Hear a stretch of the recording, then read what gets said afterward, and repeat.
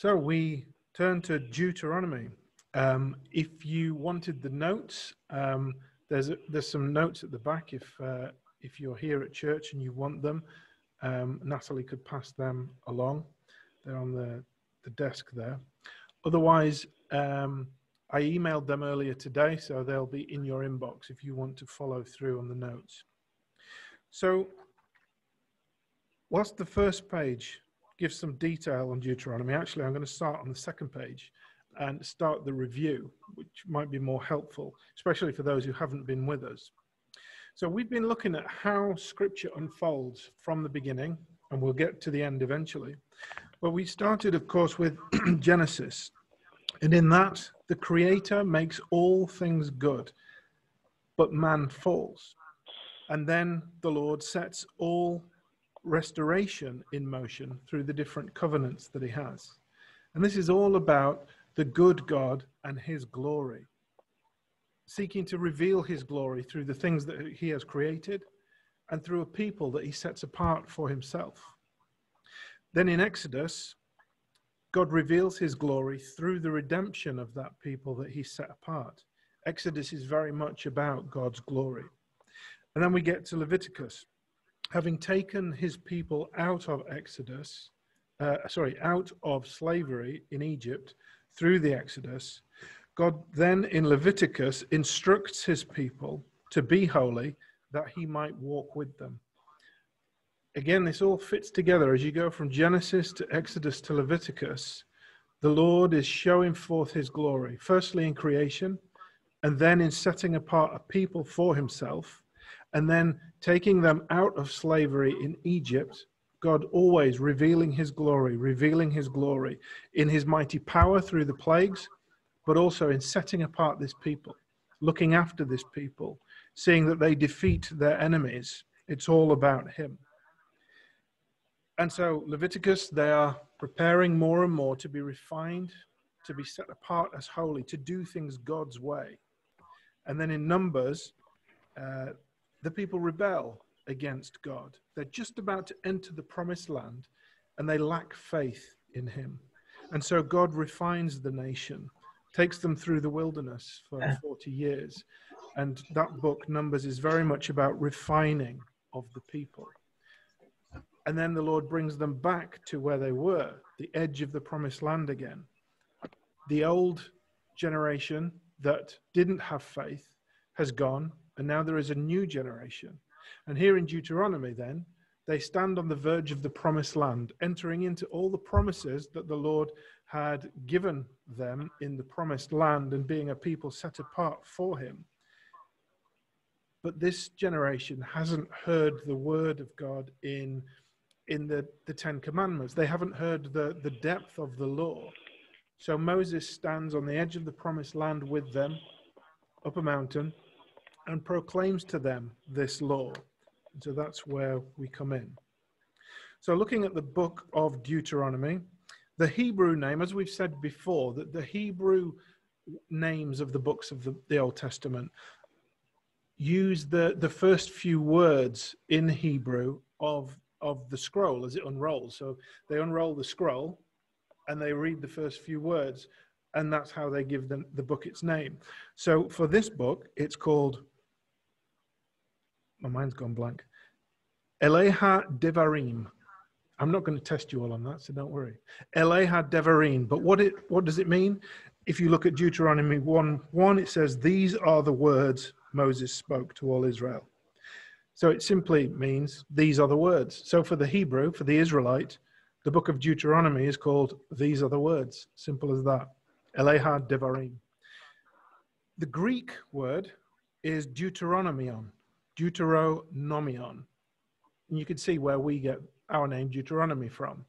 It simply means second law, because they take that name because when you look at the book, Moses is talking law. He's restating the law, having given it earlier in Exodus for the first generation.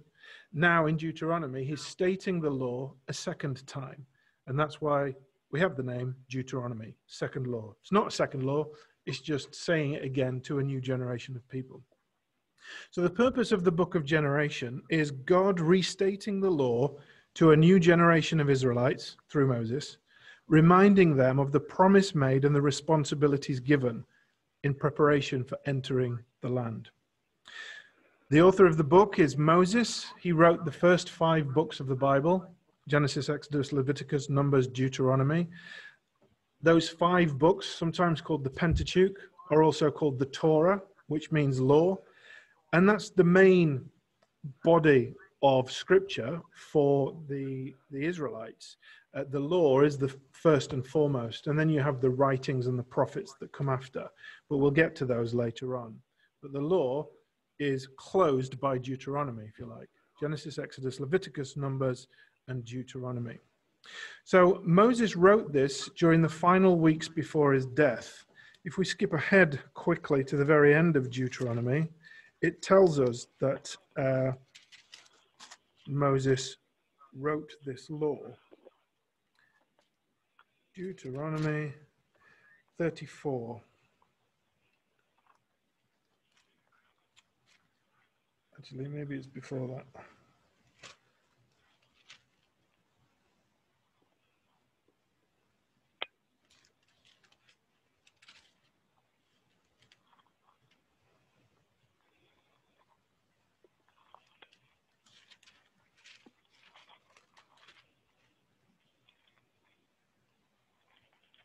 So it's a bit before that. It's in chapter 31, verse 9. So Moses wrote down this law and gave it to the priests, the sons of Levi, who carried the ark of the covenant of the Lord. So Moses wrote down all of Deuteronomy right at the end of his life. And a couple of chapters later, we see he goes up a mountain, hands over to Joshua, and then the Lord takes him. He dies, not having entered the promised land. So we know that Moses wrote the words of this law. He wrote Genesis, Exodus, Leviticus, Numbers, and Deuteronomy. And that would have been in approximately the year 1405 BC.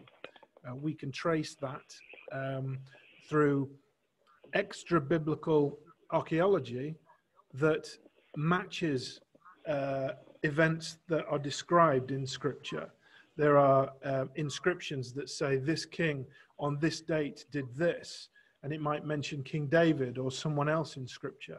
And so there are things that we can correlate with outside of the Bible that show us that the Bible is historical. It's not merely mythology.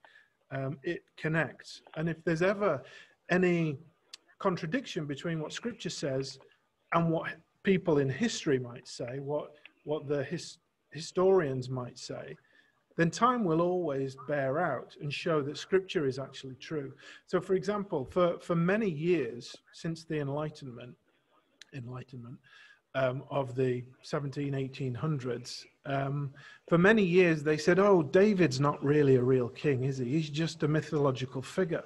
But actually, since then, in the 1900s, there have been various archaeological finds that actually confirm what Scripture says, that David was a real king. And there's loads more we could go on about that, but I'd rather focus on the words of Scripture than archaeology, interesting though it might be. So that's the author and date, Moses, final weeks before his death in 1405 BC. The outline of the book. We've mentioned before the suzerain vassal treaties. So in the ancient Near East of those days, there was this style of writing particular documents that were a legal agreement, if you like, between a superior king and a lesser king or prince or region. And the superior king would make these documents that solemnified the agreement between the big king and the little king.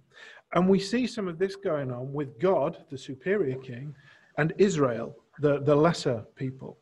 And in that regard, it's laid out like this. There are these different sections. So Moses, in this book of Deuteronomy, has 3 speeches and then an epilogue that kind of summarizes and describes Moses' legacy.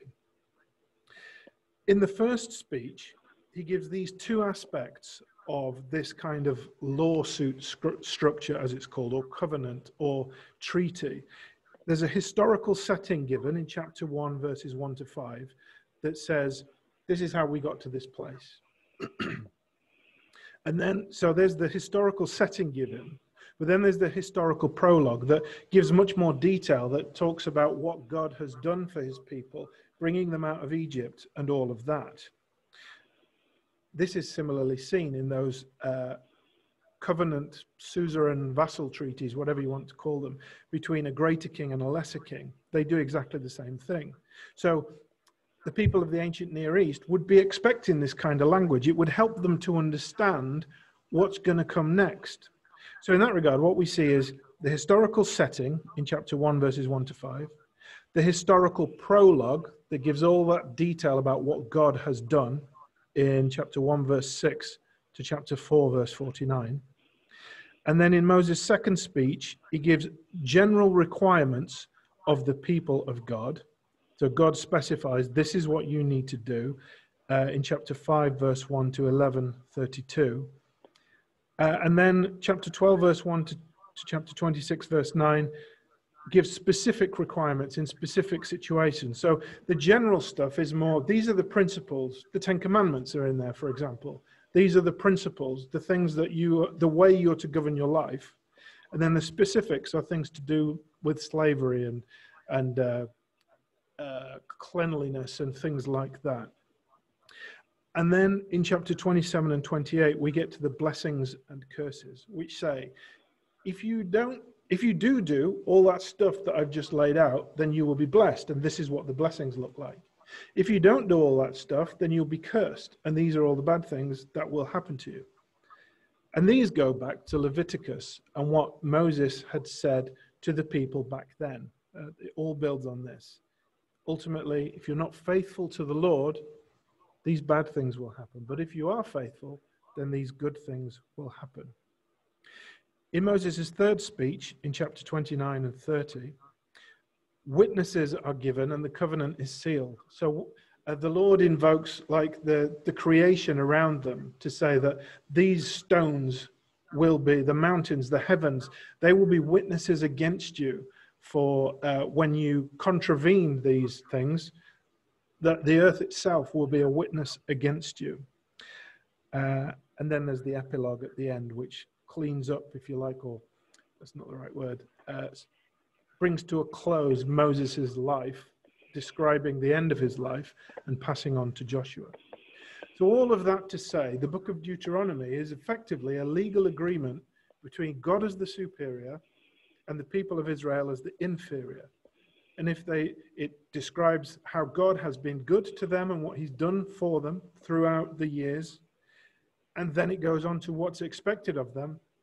And then it goes on to what will happen if they do and what will happen if they don't keep those things. And then witnesses are presented, a bit like a courtroom setting. So that kind of document would have been expected in the ancient Near East of those times. So key scriptures then that are in the book of Deuteronomy. In chapter 5, the 10 commandments are restated that we first see in Exodus 20. Excuse me. In Deuteronomy 18, there's a warning against witchcraft and false prophets. And there's the promise of this coming prophet who will be greater than Moses. Actually, that turns out to be Jesus. If we're not reading ahead to the end, as we get to Deuteronomy, we don't know that's Jesus. But actually, we do know, because we've read to the end, actually, that prophet greater than Moses is Jesus. And my mind's gone blank a second, whether it's Matthew or Luke, or maybe both of them, that talk specifically about how Jesus fulfills this kind of terminology about being the prophet greater than Moses that was promised. In Deuteronomy 27 and 28, there's the curses and blessings that are repeated from Leviticus. Specific verses, chapter 4, verse 2, you shall not add to the word that I command you, nor take away from it. This confirms for us that this is scripture. We've seen this idea before, we've discussed it, how God's word comes through God's prophets. They have this formula for saying, thus says the Lord. And you know that only God's word can only come from the one who is appointed by God and says, "Thus says the Lord." And so you might say, well, in that case, how does God's word go beyond Genesis to Deuteronomy? Well, there's that clear handover from God's man to God's man, from Moses to Joshua. And in the middle of that, the end of Deuteronomy, in that handover, the Lord affirms Joshua as the person to take over. And so God's word continues, the "thus says the Lord," through Joshua.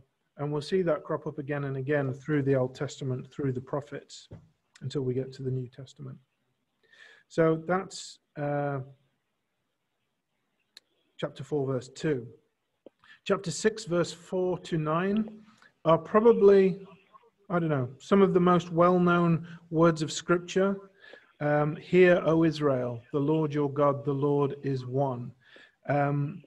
Even today, devout Jews, serious Jews will read that several times a day.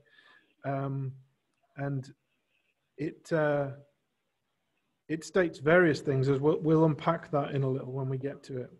Chapter 13, verses 1 to 5 are tests and consequences for a false prophet, what to look for those who are not from God.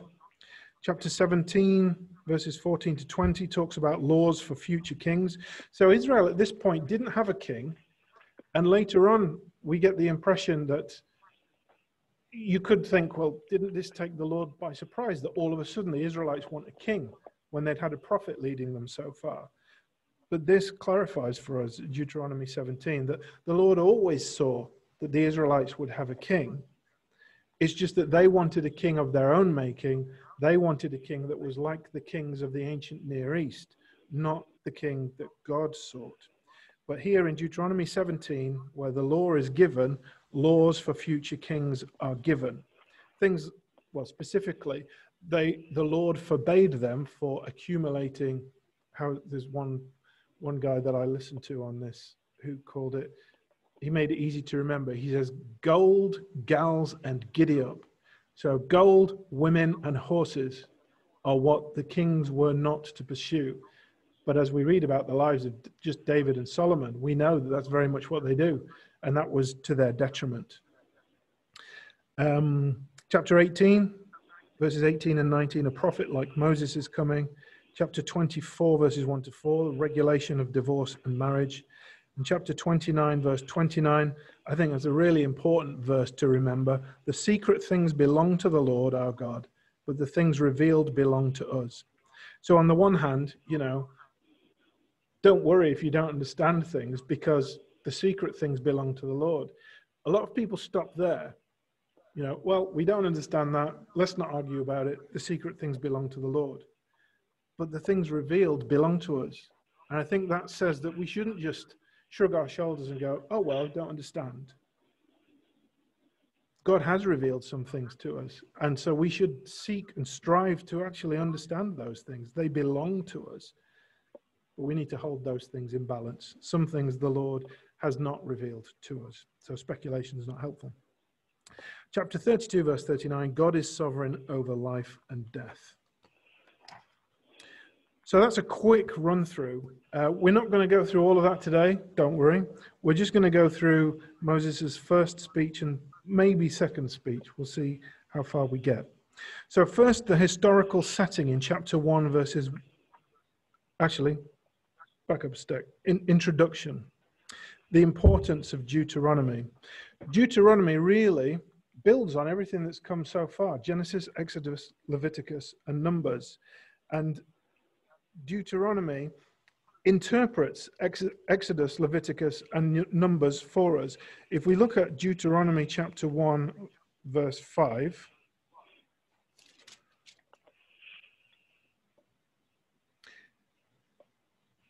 one to 5 describes the historical setting, where they are at this moment, in Moab, about to go into the promised land. Verse 5, east of the Jordan, in the territory of Moab, Moses began to expound this law, saying, what is this law? It's Genesis, Exodus, Leviticus, and Numbers, because he hadn't yet written Deuteronomy. Expound, he was explaining this law. So here is a case for expository preaching, I would say. It shows Moses doing one of the first sermons, explaining the previous text that he'd already written. This exposition, if you like, this explanation of what had gone before, so effectively summarizing the Bible so far, if you like, Deuteronomy sets the scene and sets the foundation for the future prophets. Because all the future prophets to come are always pointing back to Deuteronomy. All of the major prophets, Isaiah and Jeremiah, and all of the minor prophets, all of the 12 minor prophets, they always point back to the law. What God's already told us to do, we should be doing this. So that makes Deuteronomy really, really important, because all the prophets that come later are pointing back to Deuteronomy. So if we understand Deuteronomy, we already know something of what the later prophets are trying to point us back to. So it can be helpful to read Deuteronomy first before going to the later prophets. So that historical setting then in chapter 1, verses 1 to 5. Moses is explaining past revelation. Behind them is death and judgment of faithlessness in the wilderness. In front of them is the land of promise and blessing.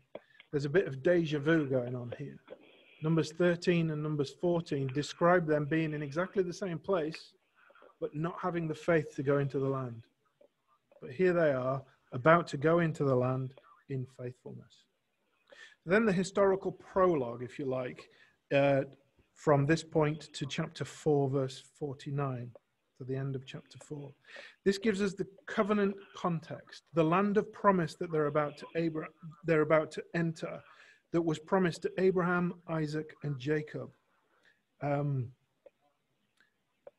The Lord in this section sets out, look, you get in this land. It's not about you. It's never about you. It's always been about me. The land belongs to me, and I'm giving it to you. All you need to do is to be faithful. And this part of the text really builds on Leviticus 25, verse 23, that the land belongs to Yahweh. It's up to Yahweh who he gives it to. So in these verses, Moses recounts the history, what the Lord has done for them, and their disobedience and the results of that disobedience, that it meant that they wandered the wilderness for 40 years. Chapter 4, verse 1, that word "hear, O Israel," that word "hear" is Shema. Hear is often through Deuteronomy. Hear, O Israel, hear, O Israel, hear, O Israel. The way that Hebrew word works is to hear is to obey. It's not just to hear passively what I'm saying, like a piece of music that's on in the background that you might hear but not really pay much attention to. This Hebrew word means listen up. It means hear. It means obey. It's a strong exhortation. Listen up. Chapter 4, verse 3. Baal Peor is the background to all of this. If you were with us in Leviticus, you would remember that Baal Peor was a turning point for the Israelites, where they were intermarrying with the Moabite women. And so for that, given that the Lord has said, don't do that, the Lord sends a plague upon the people. And one of the guys, Phinehas, is so zealous for the Lord, he follows a guy into his tent who's taken a Moabite woman with him, and he spears them both. And the Lord commends this guy for that. At the same time, Aaron intercedes for the people as God's priest and manages to stop this plague on behalf of the people. That's all happening at Baal Peor, a bad place. And here in Deuteronomy chapter 4, verse 3, Moses gives that background as if to say, look, don't go there again. We're about to enter the promised land. Don't you guys mess it up this time. Let's be faithful. Love God fully. Yet even this introduction in chapter 4 predicts that they'll not be faithful. But if they repent, he will not forget and he'll save them again. So even as they're on the verge of entering the promised land, finally, in faithfulness, Moses knows, the Lord knows, they're going to mess it up again. But still, the Lord gives them the promised land, and he gives them the promise that when they do mess it up, they'll go into exile, but they'll come back. None of that is a surprise to the Lord. Just a note about the historicity, if you like, of all of this, and what people think about the chronology of the Bible, the order that it was written in. Because this predicts things of the future, many modern scholars cannot accept that it was written earlier, because they say, well, look, they have the assumption that prophecy can't exist. People can't tell the future. So they say, therefore, Deuteronomy must have been written hundreds of years later, after the exile all happened. But no, we believe God's word, and we know that he does predict what comes to pass. And so we can have faith that Deuteronomy was written earlier on in the 1400s BC. So all of that, the historical prologue to chapter 5 of Deuteronomy, tells us that the unique God of creation is revealing himself through the people he has called. Moses' second speech gives the general requirements on the people and the specific requirements on the people.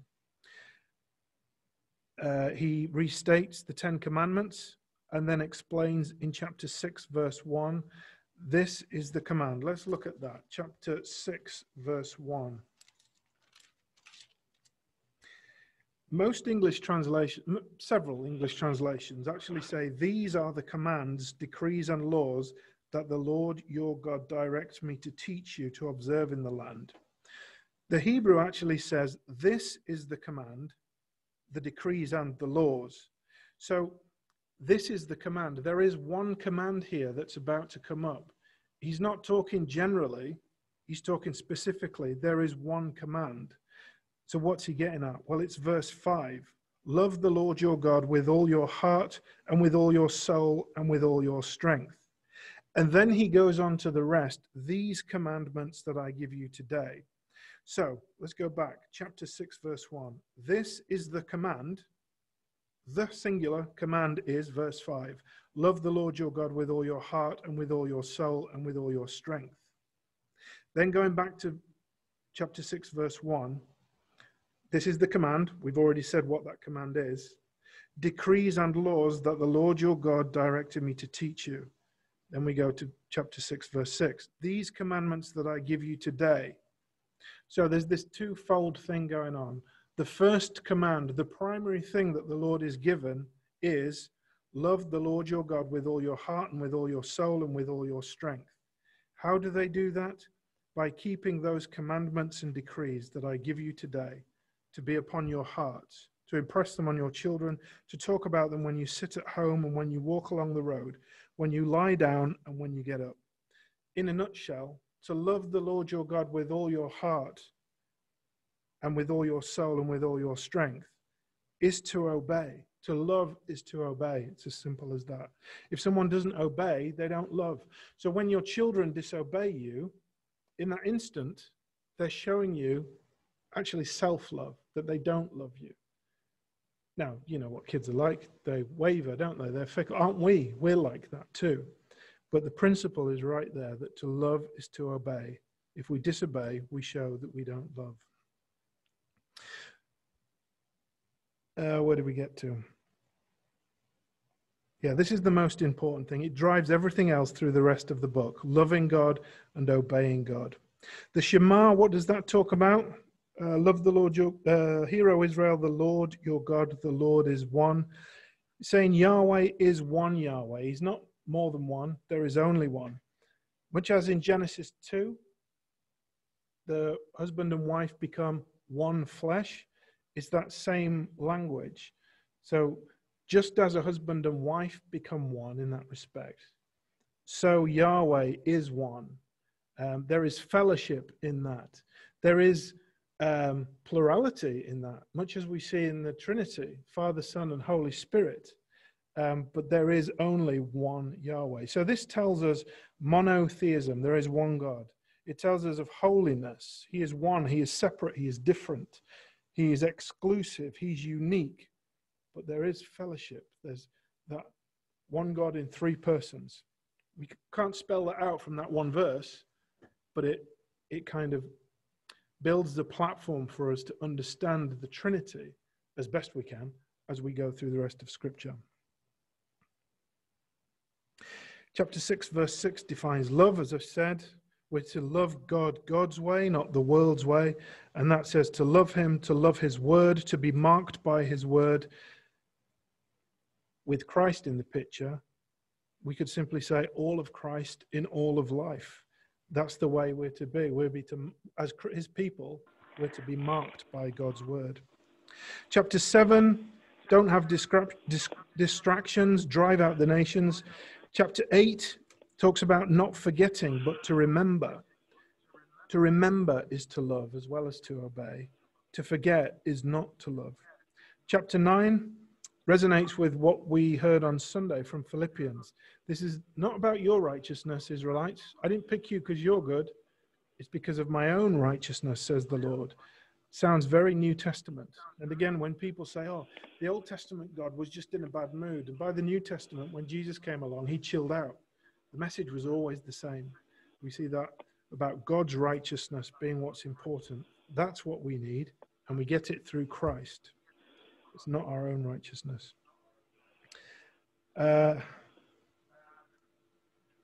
Chapter 10 talks about circumcising your hearts.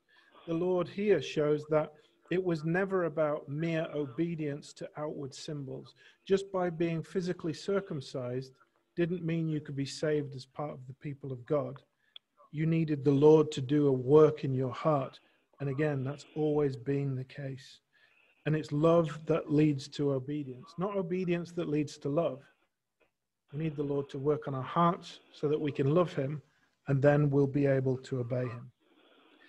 Finally, chapter 11 gives us a summary of the theological significance of loving and obeying and the covenant promises. There's a lot of stuff in there, isn't there? It's so rich, but it resonates so much with the New Testament that it shows us, I think, that that's a book we need to grasp and grapple with and understand. And when we do, it will help us with the rest, not only the Old Testament, but the New Testament.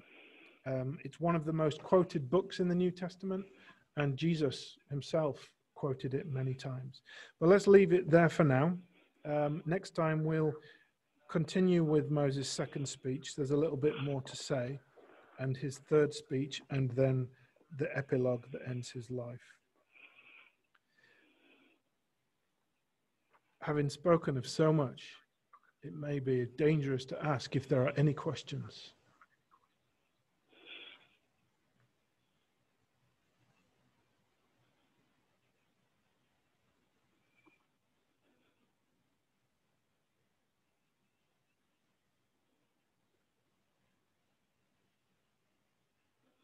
Checking my emails to see if there's any questions coming in.